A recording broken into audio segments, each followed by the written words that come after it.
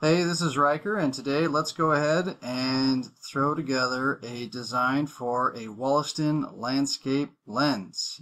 We're going to be designing this lens right here in about 10 minutes or less. Let's see how long it takes. So let's start with a brand new open instance of Zemax OpticStudio. Let's go ahead and start with System Explorer. If it's not open, again, go to Setup, System Explorer, Aperture. Let's do a 25mm entrance aperture. Let's do fields of view. Let's go ahead and open up our field data editor this time. Let's go down here. Let's go to Fields Wizard. It's a wizard. It's going to make stuff magical for us. We're going to go ahead and do 4 Y field types and 22.5 degrees as our max half angle. And so this will be a 45-degree field of view lens. Okay, let's close that and go to wavelengths. Let's go to settings and select a preset of the FDC visible wavelengths, and then we'll close this out right now. Okay, we'll close the field data editor, and now let's start inserting some surfaces. Let's go to the image surface and hit the insert key on your keyboard, or right click and hit insert, up to you. And on this first thickness, we're going to do a thickness offset of, let's start with 40mm.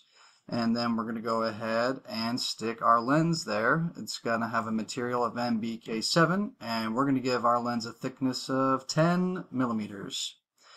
I'm going to go ahead and start with a nice solve type here.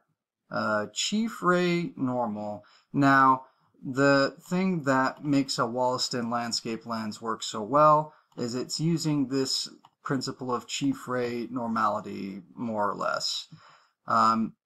If the chief ray is normal to a surface, then that surface will not be contributing coma. And technically, it shouldn't be contributing astigmatism either. So there's our lens. I went to Setup and just hit cross-section view. Let's pick this up and drag it over here and stick it on the right. And on this last surface, let's go ahead and do a marginal ray height solve and let that come to focus. Okay, so right now this is a pretty fast focal length lens, much faster than a true Wollaston Landscape lens, but that is okay for now. We are going to use the optimizer to convert this into the kind of lens that we really want. So go ahead and highlight these surfaces and hit Control Z. Okay, those are now variables. And let's go to the Optimization tab. Go to the Merit Function Editor. If you see the shortcut key, it's also F6.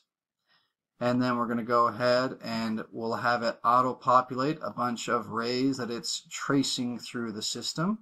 And then we'll close that. And we're going to go ahead and put in an additional constraint. So go ahead and insert, hit the insert key twice, and we're going to type in working F number, WFNO. You'll notice that it also shows up here at the bottom of my screen. It probably will show up on the bottom of yours if you haven't changed your settings too much. Honestly, I don't know if I've changed my settings, but there it is. So the working F number that we want is going to be F16. We're going to be a slow focusing lens, and we'll give that a weight of 1. And we're not really that close to a solution right now, but the optimizer is pretty robust. Let's go ahead and just hit the optimize button and see what happens. Okay. And check it out. It found a solution. Okay. So we're bringing out the light here out to a nice focus, and you can see that we are not we've got some spherical aberration here at F16. That's pretty small, but it's still there. Let's go ahead and vary the distance from the stop surface to our lens by hitting Control Z, and then we'll also vary the distance from our lens to our image by hitting Control Z on this cell right here. Okay, let's do Control Shift O, hit Enter, and then it optimizes the exit. Okay, and it didn't change those distances or parameters very much, just a little bit. And there we go. There's our Wollaston Landscape lens. Let's go ahead and do a little bit of analysis to give you an idea of how good this is. This was a historical lens.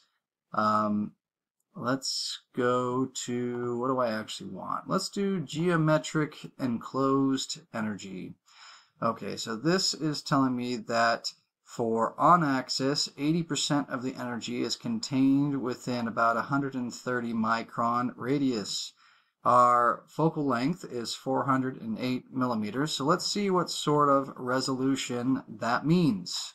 So we've got 0.13 millimeters is our resolution, divided by our 408.2 millimeter focal length. So our resolution on axis is about 0.3 milliradians. If we're looking at an object that's maybe, I don't know, 100 meters away, then we are resolving every 0.03 meters in our image. So this is pretty nice for landscape imaging, especially large format landscape imaging. You'll notice that my image here, the semi-diameter is 162.9 millimeters. So the image that we're forming here is over 1 foot in diameter. It is a big image. Let's go ahead and look at off-axis, how we're doing, and 80% encircled energy happens at about, if you look up here, it'll show you. If you don't have that, you can just click on active cursor. 80% is happening at 337, okay? So 0.337, again, divided by 408.2 gives me the angular resolution. Multiply that by 100 meters, and we're resolving about every 0.08 meters. I'm going to go ahead and convert that, multiply it by 1,000 because I like to work in millimeters, and divide by 25.4 because I also like to work in inches. And we are resolving every 3.25 inches for objects that are a little over a football field away at the edge of your field of view. So overall, this is actually a pretty good landscape lens. And again, it creates huge images. Now it's running at f/16, so the exposure time, you need to be in a dark room, and that's what this, I believe, was originally used for, was in as a camera obscura. So that's all we got for today. Looks like I finished in under 8 minutes. Thank you for watching.